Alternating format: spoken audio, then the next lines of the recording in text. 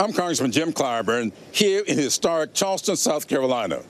6 months ago, I stood not far from here and endorsed Joe Biden to be our 46th president. It was a decision I made with my feet firmly planted in this community. This community, where 80% of African Americans in this country can claim an ancestor who arrived on these shores in bondage, a few blocks from here over at Gadsden's Wharf. This community that is still healing from the wounds we received when the white supremacists entered Emmanuel AME Church and murdered 9 black parishioners as they studied the Bible together. The ground beneath our feet is seeded with pain that is both old and new. But from that soil, we always find a way to grow together.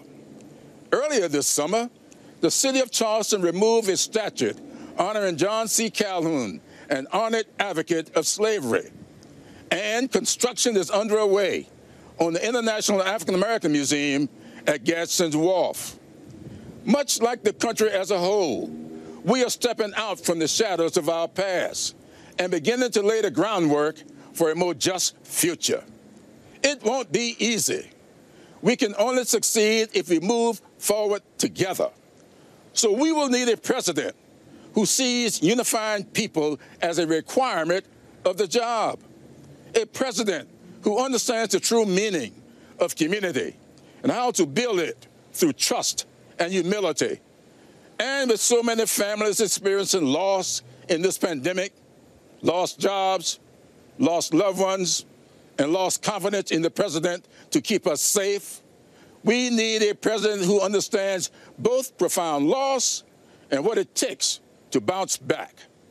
But more important than his firsthand experience with loss and hardship is his ability to translate that perspective into policy and solutions and prioritize hard-working people and persistent poverty counties over partisan politics or personal gain.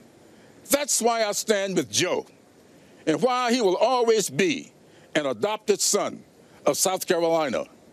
Joe Biden is as good a man as he is a leader.